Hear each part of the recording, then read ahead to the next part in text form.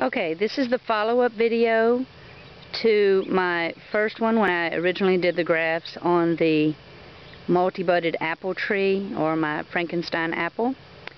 And it's been about 2 weeks since the last video.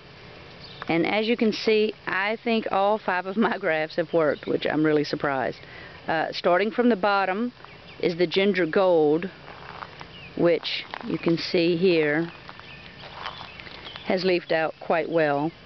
And then the next one was the original tree's limb that I left, a Mollie's Delicious. And then the next one up the line is the Mutsu, or Crispin, and it's doing quite well. It's clearly going to make it. And then the next one is the Tompkins County King. And then at the top, the bottom of the V, is the King David.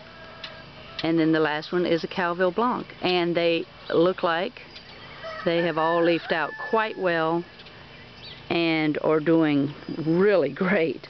It's interesting. I'd like to see how this tree is going to continue. I will probably plant it this fall in the ground.